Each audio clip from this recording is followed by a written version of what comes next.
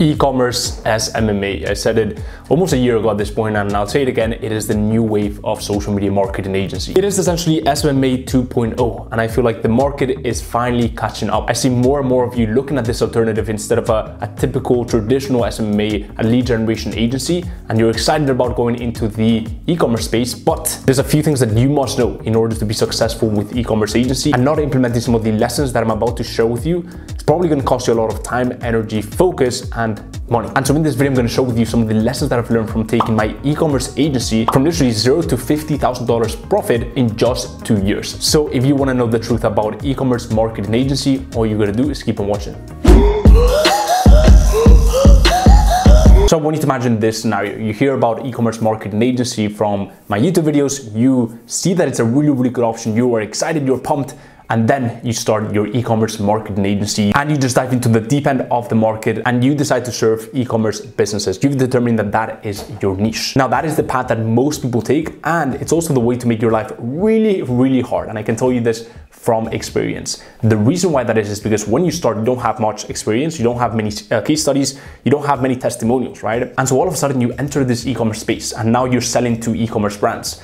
Now, if you're reaching out to a big e-commerce brand, an exciting e-commerce brand, which at the end of the day, who doesn't want to work with those bigger brands? The great thing about the e-commerce space is that you're working with brands that you truly believe in. Oftentimes they'll have an amazing product, they'll be much more healthy when it comes to their profit margins. But essentially the core problem with that is that if you're reaching out to premium clients, there's a few other agencies that are reaching out to those clients as well. The first type of agency is just like you, the e-commerce agency. The main difference, however, is that this e-commerce agency has a lot more experience. They've had quite a lot of clients under their belt, and they know what they're doing, right? And so that's the first type of agency. And the second type of agency is what I call the do-it-all agency, right? And they've done every single niche under the sun. They've done dentists, clinics, restaurants, and they've also done tech e-commerce brands. They've also done beauty brands. They've done nutrition brands and a bunch of other e-commerce sub niches. And so they've been around for a while. Now, when this brand that you're reaching out to gets your outreach compared to these other agencies who are much more established lies here, right? And their outreach lies here, simply because they have a lot more authority,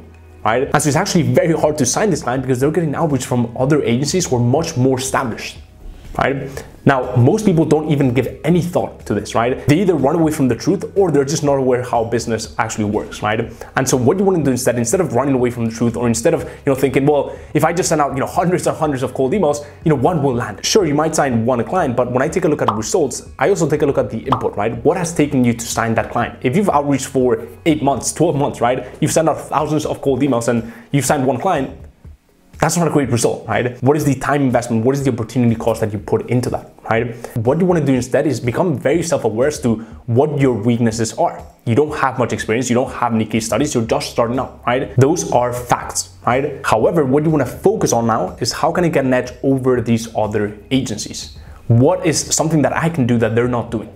Okay? The easiest way to get an edge over these other agencies and get almost an unfair advantage is by getting crystal clear on your irresistible offer. And part of that irresistible offer is saying, okay, what is one vertical that I can go down and learn all about, become obsessed with that, right? And brand myself as the go-to agency in that specific vertical in the e-commerce space. Let's just say, for example, that you decide to go down the tech route, okay? Now what you've done is you've branded yourself as this tech agency. You understand what tech brands resonate with, what they value, who the main competitors are, how they structure their sales funnel. You understand everything about that space from A to C, right? And not only that, but you can personalize your outreach a lot more. So when you're reaching out to these brands, now all of a sudden you may still be going up against these other agencies, but you've got an unfair advantage over them. You've got the fact that this is your turf, this is your space, right? And you're reaching out to a tech brand. Okay? And so all of a sudden, yes, you still don't have case studies. Yes, you still don't have much experience. You don't have many testimonials because you're just starting out, right? And that is completely fine. But you have this strength over these other agencies. And so you've gone from here to here, and now you're literally on the same level or just a bit above these other agencies just by deciding to go down a specific vertical, a specific sub-niche within the e-commerce sector. So that is the first thing that you want to keep in mind, and that is a massive truth of the e-commerce agency that the vast majority of people are not implementing. Most people go straight into the e-commerce sector and they try to compete with these other bigger agencies, and obviously they struggle. Now there's a lot more to that struggle than just, obviously picking your vertical. Maybe your email copy is not quite there. You don't have an irresistible call to action. Your sales funnel is not quite there either. And maybe you haven't automated your sales just yet, right? Or maybe your branding is not on point. But what I can tell you is that out of those things, the easiest edge that you can get is by picking your sub niche within the e-commerce sector. So that is the first truth about an e-commerce agency. Whoa, before we get into the next truth, if you're enjoying this video, you know what to do. I'd really appreciate it if you could gently tap the like button. YouTube just finds it extremely sexy when that gray like button turns blue. So I'd really appreciate it. And with that being said, let's get back into the video. The second one comes down to service delivery. I've heard a lot of talk about whether, e-commerce is harder to do. And here is my honest take on that. At this point, I've done lead generation. I actually started my agency helping gym and health centers. Right? So that was lead generation. I've done lead generation, I still had a team, but I was doing lead generation. Then I switched to e-commerce. And what I can tell you is that sure, e-commerce may have a bit more complexity to it, but the possible upside far exceeds the downside of the added complexity. The second thing that you want to keep in mind, and the way I approached it when I actually started in the e-commerce space, is that sure, the service might be harder, but what I'm going to do is I'm going to focus on the things that I can control. I'm not a Facebook ads expert. I never was, right? What I understood is that when I started out, I wasn't a Facebook ads expert, and I didn't want to put in, 3 to 5 years of being in the trenches every single day to become a Facebook ads expert and not start my agency until then, okay? So what I decided to do is just focus on the things that I could control. And what I could control is getting people in my team that were A players, that were Facebook ads experts, specifically for the e-commerce space. A lot of these people that I interviewed and the people that I hired had either run their Shopify stores in the past or had helped a lot of brands scale their Shopify stores, right? And so they were experts in that specific field. And so all of a sudden, I don't really care if it's harder because I put in a lot of work into my hiring process, into hiring the right A player. In fact, if anything, I'm happy that it's harder because that means 2 things. Number one is not as many people get into it, because most people that are scared of putting in the work and they just want to get rich quick, they are more drawn to the low barrier to entry business models and niches. So great, right? And if something's harder, it probably means that there's more upside to it. So that is the first thing that I did. I controlled what I could control, and I focused my energy on hiring an A player that would take care of the service delivery, so that the typical notion of e-commerce is harder is just completely out of the equation, okay? Having said that, there's a few things that you want to keep in mind when you approach e-commerce. When it comes to the service delivery, which no one talks about in the space, it all seems like it's all about signing clients, but what about keeping this client, right? There's a few things that you want to keep in mind, okay? And if you don't implement these things, it's going to be very, very hard to be successful. What you want to keep in mind is that e-commerce growth is not one-dimensional. What I mean by that is that you cannot look at e-commerce growth from just purely a Facebook ads lens or a Google ads lens or a email marketing lens, whatever you're offering for clients. What you want to do is, sure, you want to focus on one single service, at least at the start. I can talk about upselling different services to e-commerce clients and making your value even higher so that you get paid more. But what you want to do is just focus on one single service. What you don't want to do, however, is neglect all the different aspects of an e-commerce business and components that have to be in unison to grow that business. Let me give you an example. When I started out in the e-commerce space, I was just purely focused on the service. At that time, it was just me and my contractor, right? My contractor, a top expert. La crème de la crème when it comes to Facebook ads for e-commerce, right? However, the big mistake that I did as the agency owner is not have a 360 approach to e-commerce growth. My contractor was doing his job, right? He was doing the Facebook ads, but what I failed to realize is that there's so many different components that we could be consulting our clients for free, right? I'm not saying, charging them more, but just completely for free to make sure that our service actually generates higher returns. We're making really good results, but if we had just taken a look, for example, at the landing page, where we're driving all the traffic, is that page fully optimized? Can we tell the client to change a few things? Like, I don't know, maybe for example, the color of the buttons, okay? The head, the titles, can we get a video in there? Can we get some testimonials in there, right? What can we do to make the landing page that we're driving all the traffic to, that we're spending, hundreds of thousands of dollars to drive traffic to, convert 1% higher? Because that could mean an extra 5 figures every single month that we are accountable for.